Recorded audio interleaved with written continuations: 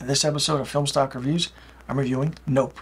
Nope is directed and written by Jordan Peele, and it stars Daniel Kaluuya, Keke Palmer, Steven Yeun, and Keith David. Now, this is a very different movie than what you think of what Get Out and Us are. Those two movies really changed the landscape of how Jordan Peele comes into the horror genre and changes things up a little bit. Now, this movie is categorized as a sci-fi horror film. Well, yes, but no, also. And the final trailers did give a lot away to what the concept of this story was. People said that Nope stood for not of planet Earth, or when you see something, it's like, nope, get out of there, don't go in there, or something like that.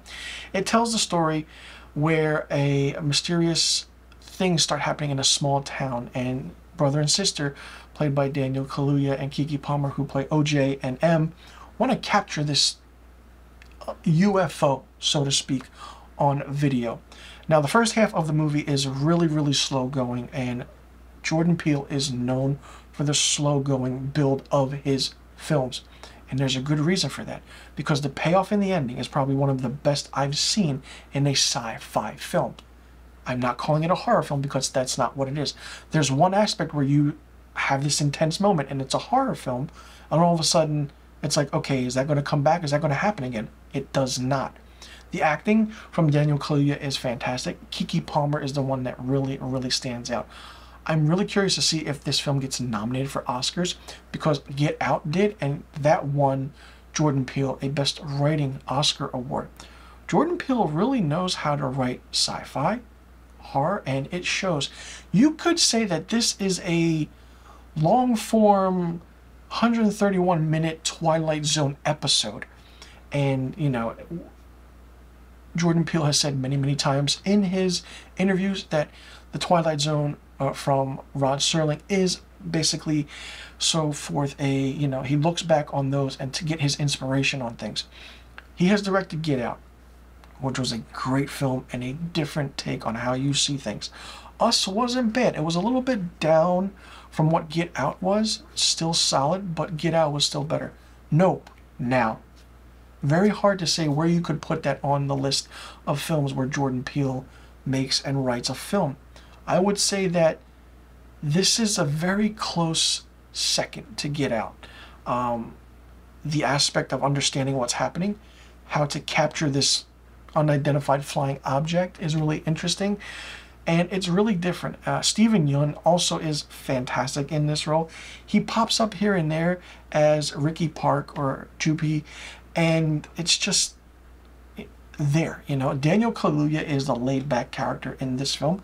Keke Palmer is the more front and center, the more focused, and the action that you see in this is very interesting. Not only that, Michael Wincott plays Antler's Holst, who is this sort of technician who wants to capture and help these two get this footage of what this is. The aspect of what the UFO looks like, and you've seen it in the trailers, but it's quick glimpses, but when you see it on screen, it's reminiscent of the old 1950s and 1960s sci-fi films of the yesteryear. Great callback for what Jordan Peele did. This movie is very different, and when you go into it, I went to it with very low expectations because I always like watching trailers, and the trailers gave so much away that I was like, okay, it's another UFO movie. No, it's absolutely nothing like that at all. The payoff at the end and the build from being it a slow movie, maybe the first, I want to say 50 minutes is build up, character build up, just a little bit character build up. But then when that one instance where the middle of the second act happens up until the ending of the third act, it's really fun. You're on the edge of your seat, and Jordan Peele has a fantastic payoff with what is in store for you. And if you love his films, go see this. Like I said, it's more of a sci-fi than a horror. Horror aspects are there and put in there, but it's not much more than that. Very different than what you usually see on what your alien UFO movie is.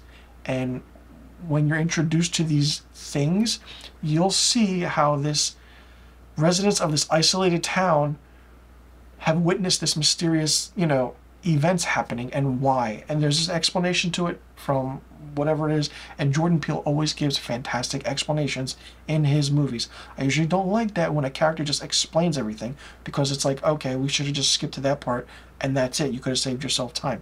No, this is in your face, it's fun, and it was a long time coming. The teaser poster was simple, as well as the official posters where everyone is just looking up. It's fun, it's insane, and it's in your face. And it's definitely up there with one of my top films of 2022. For me, Nope gets 5 out of 5 stars. Let me know in the comment section below what you thought about Nope. Did you like it? Did you not like it? What did you think of it? What did you think about the aspect of this film being a sci-fi film more than a horror? Or do you think it's a horror film more than a sci-fi? Or do you think that they mesh together and become one? What did you think about the acting in the movie? What did you think about Jordan Peele's writing and directing? And what do you want to see Jordan Peele do next? And did you like the aspect of the build-up in this film from where it started all the way to the ending? Let me know in the comment section below about the questions I just asked. And also let me know what rating you would give Nope. And I'll see you all in the next review video.